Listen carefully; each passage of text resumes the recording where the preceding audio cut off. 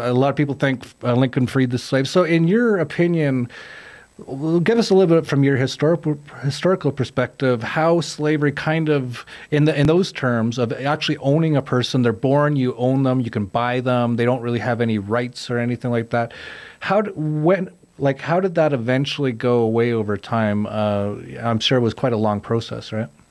Yeah, it's a very interesting question. It went away ultimately, as I said before, because the slaves were held to be equal with anybody else legally.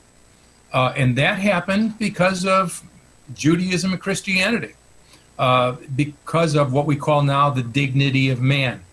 According to Christianity and also later Judaism, we're all children of God. And if we're all equally children of God, you can't make a separate law for this guy and not for that guy.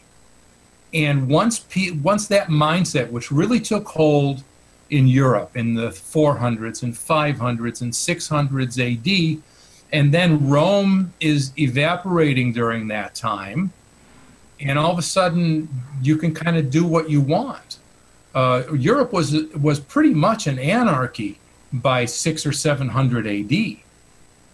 The barbarians that they talk about bringing down Rome weren't trying to bring down Rome. They were trying to keep it going. They were trying to get in on the gag.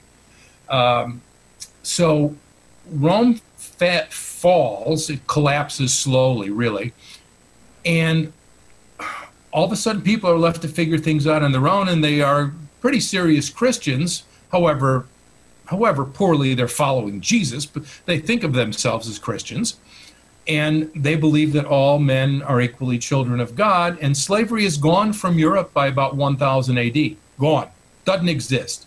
There are, a few slave traders come and go out of Marseille or a few other ports, but they're despised and often arrested, but they're never enslaving Europeans. They're just coming and going from the ports. So slavery is done in Europe by, 1000, 1100 AD. Gone. Very complex process. I write about it in issue 70 of my newsletter. I got all the details. The reason it came back in the Western Hemisphere is because there was no one here to object. There were, the slavers were friends of the King of France at one point, and the Muslims had no problem or less problem with slave taking and keeping, and they were the middlemen in all of this. Generally. There were others as well. But when the new continents opened up, they enslaved the people, particularly of what is now Brazil and southern America. It was much easier to get to. If you look at it on a map, it's easier. It's closer. It's further east. And then, of course, they had the slave trade coming out of Africa. And so they brought people over, and there was no one really to object.